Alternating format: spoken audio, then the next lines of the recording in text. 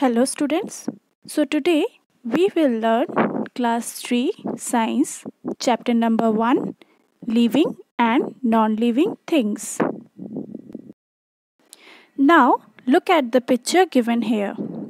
Can you say which one is living and which one is non-living? If not, after watching this video you will come to know the difference between living and non-living things. So let's start. Things we see around can be broadly divided into two groups: living things and non living things.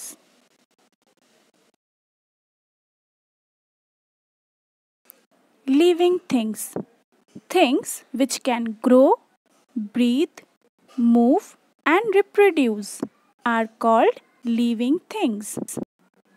Let's see the examples now. The examples are plants, animals, human being.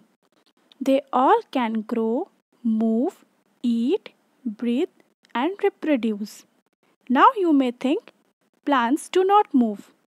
Yes, you are right. Plants cannot move here and there like us, but show other characteristics.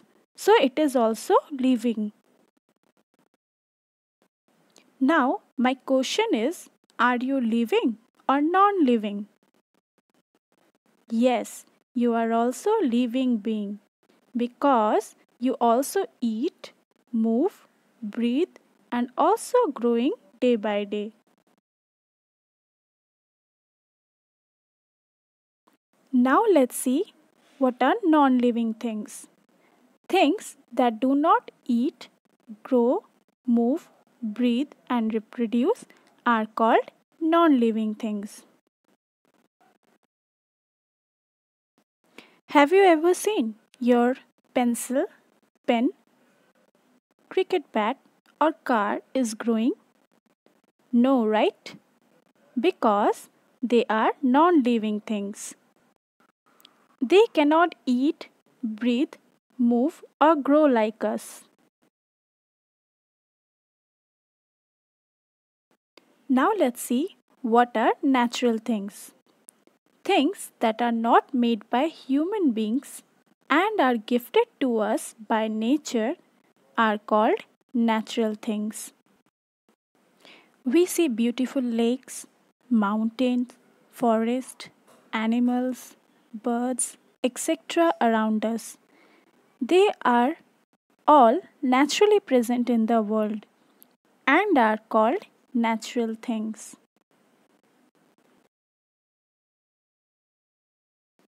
Sun, mountain, river, cloud, animal, plants, they all are natural things. So, all living things and even some of the non living things are natural things.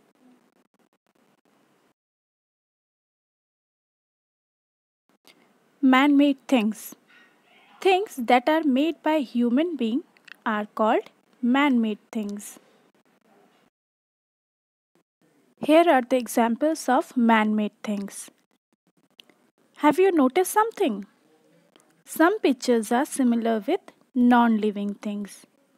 Yes, that means all non living things are man made things.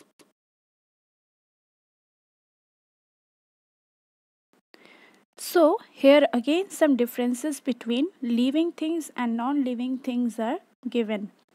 So, it's your homework that you will learn all the definitions and the differences.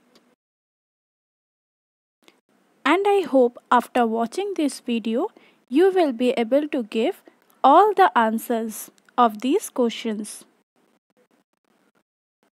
Features of living and non-living things I will teach you on the next video. So for the time being, stay safe and learn. Thank you.